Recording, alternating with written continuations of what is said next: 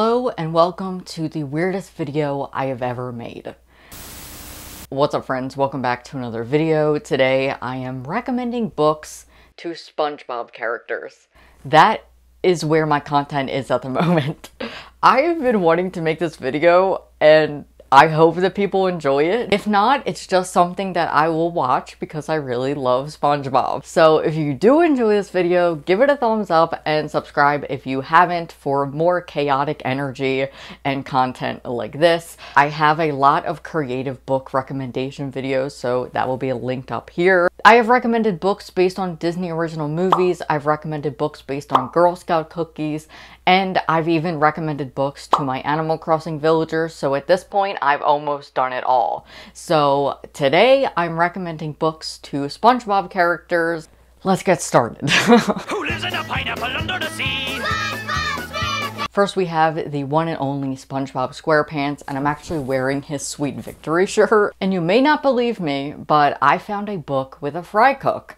And this is You're Welcome Universe by Whitney Garner. This is about an Indian American deaf girl who works at McDonald's as a fry cook, who has to go to a hearing school when she is kicked out of her deaf school for graffiti. She loves graffiti and art, and the illustrations are even in this book, but I do want to give a disclaimer that this is not own voices for any of the representation, so please take my recommendation with a grain of salt. But she does work at McDonald's as a fry cook, and this was the only book I could think of. I will try and link some own voices reviews. I didn't see any, but I did see some reviews saying that the deaf representation was good. I'll try and link down below some own voices reviews just in case, but this does have a fry cook, and this is the only book I could think of. Next, we have Gary the Snail. What an icon. I am recommending Ghost Squad by Claribel A. Ortega, primarily because of the cat Chunk. This is about a girl named Lucy who can see her loved ones who have passed over as fireflies, and their lights start going out, and she and her friend Sid try and get to the bottom of what's happening. This is a lovely book. I love it so much. It talks about grief, and Claribel's Dominican heritage is also incorporated. Next is our guy and favorite meme, Patrick Star. Is this the Krusty Krab? No, this is Patrick. And I'm going to be recommending a picture book to him because I just feel like he's not going to be someone who reads a full-length novel. I was thinking of comics, but I couldn't really think of any that I've read that I would recommend to him. So I'm going to recommend the picture book Frybread. This is an indigenous picture book just about making frybread and about how frybread is important to the indigenous culture. I loved it, it was great, and I think that Patrick would enjoy it because he also loves food. Next is Mr. Krabs, who loves money. What inspired you to build a second Krusty Krab right next door to the original? Money! I'm going to recommend a book that I read in college which was really useful. This is Get a Life, Personal Finance in Your 20s and 30s. I don't know how old Mr. Krabs is. I think that Mr. Krabs would benefit from reading this book because it is all about your finances, and I really enjoy it, and I'm going to be keeping this book for a long time. It is all about things you need to know about finance. There's taking stock of your financial life, dealing with debt, about renting and insurance, just about home insurance, and all of the things you really need to know about investing, and I think it's a really useful resource, so I will link it down below if anyone wants to purchase it. Next we have Squidward, who is a whole mood. I think he is the most relatable character on SpongeBob, and I have the perfect recommendation.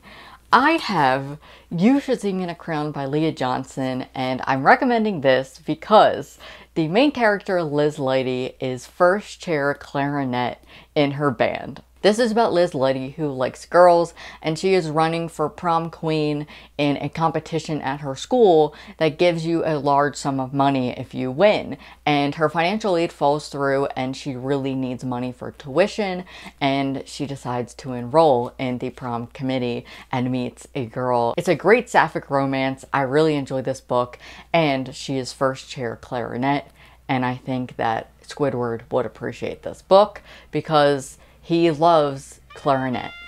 Then we have our evil mastermind, Plankton.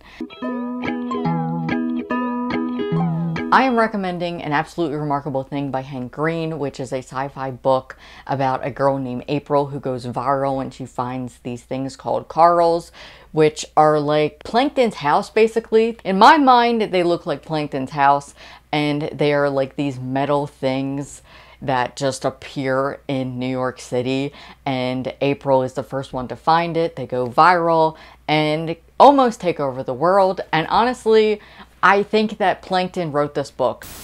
Plankton wrote this book before he got the Krabby Patty secret formula. Then we have Mr. Krabs' daughter, Pearl, and I am recommending a contemporary romance to her. I'm going to recommend To All the Boys I Loved Before by Jenny Han. I just think this is the perfect contemporary romance for Pearl.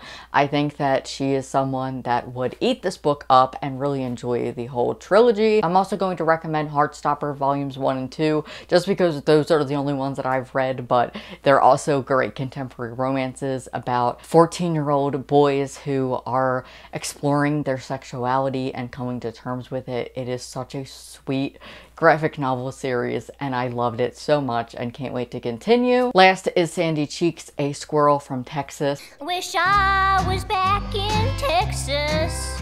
And I have to recommend a book set in Texas. This is Stay Gold by Tobly McSmith.